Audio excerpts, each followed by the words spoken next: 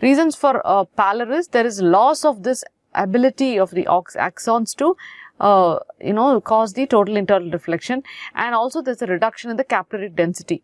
So this is another very important sign which we call Kestenbaum sign. Kestenbaum sign is a clinical indicator of optic nerve damage. And what exactly we do is that when we observe the optic disc, we need to look at the number of capillaries that can be counted on the optic disc surface. The normal number of capillaries is about 10. And less than 6 usually indicates optic atrophy. So, if we want to confirm a diagnosis of optic atrophy clinically, Kestenbaum sign has to be documented. In this context, we also need to know that greater than 12 usually means a hyperemic disc. So, less than 6 is an atrophic disc and greater than 12 is a hyperemic disc. The correct figure is about 10 blood vessels or capillaries on the optic nerve head. So, the patterns of disc pallor is described in these photos. So, what we see here is a band-shaped optic atrophy. So, this band that you're seeing here is what we're talking about, and this can usually occur due to contralateral damage to the optic nerve. So, and this is very specific, whereas a temporal pallor, usually this is what you're seeing as a temporal pallor. This is the nasal side of the optic disc, this is temporal side. So, this temporal pallor is seen typically in patients with optic neuritis or in patients with nutritional optic neuropathy. Segmental is a classical feature of non-arthritic optic neuropathy. So, here you also need to know other types of presentation. This is an ophthalmoscopic pattern. So, in ophthalmoscopy, you also need to know there are other types. One is primary optic atrophy. In primary optic atrophy, classically you will have a papery white. Description is a papery white or a chalky white optic disc. So, disc will be white in color. It will have well-defined margins, and this is the most important thing. Second thing is you can have secondary optic atrophy. Secondary optic atrophy can follow some other disease that has already been present in the eye. So, under this you can have papilledema, optic neuropathy or ischemic optic neuropathy.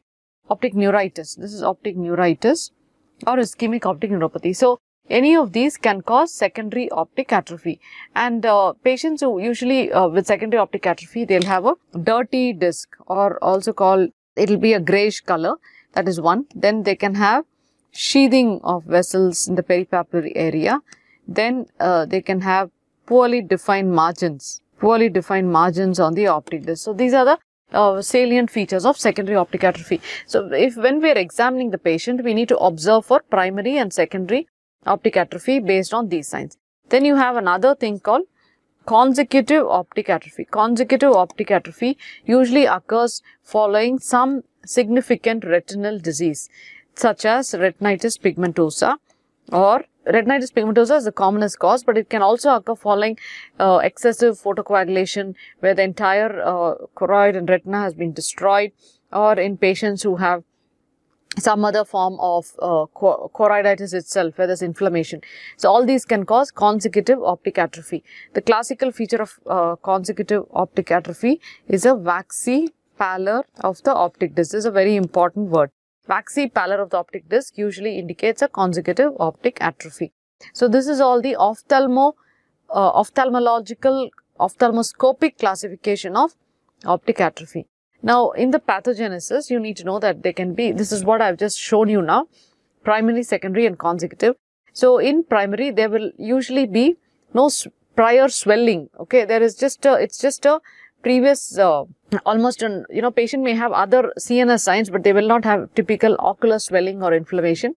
And here, the most common cause is compression by tumors or aneurysm. This is the most important cause. Whereas in a patient with secondary optic neuritis is not the most common cause here. It is usually compressive by tumors. Whereas in secondary optic atrophy, what you will see is a long-standing swelling of the optic nerve head has already been present in the patient. So, here it occurs in patients with chronic papilledema, ischemic optic neuropathy or papillitis. Now, it's important for us to understand these words. Papilledema means when there is disc edema due to increased intracranial pressure. So, the word papilledema is disc edema due to increased intracranial pressure. Okay, so in these patients, the eye will have a long-standing edema that can, and the final stages, it can result in optic atrophy. Papilledema itself is distinguished into early papilledema, established papilledema, chronic papilledema, and atrophic stage. So the last stage is what we see, this edema, secondary optic atrophy. Ischemic optic neuropathy, like I just mentioned to you, is there is some problem with the circulation of blood to the optic nerve head. And this can occur in patients with certain risk factors. One of the most common associations of anti-ischemic optic neuropathy is giant cell arteritis and papillitis. Papillitis means inflammation. Papillitis, we can have optic neuritis, retrobulbar neuritis. These are all the common causes of secondary optic atrophy. Consecutive means when there are diseases of the inner retina or the blood supply. So the commonest cause is retinitis pigmentosa, when there's extensive photocoagulation, pan-retinal photocoagulation, or sometimes retinal vascular occlusions, or even in severe choroiditis. All this can cause consecutive optic atrophy.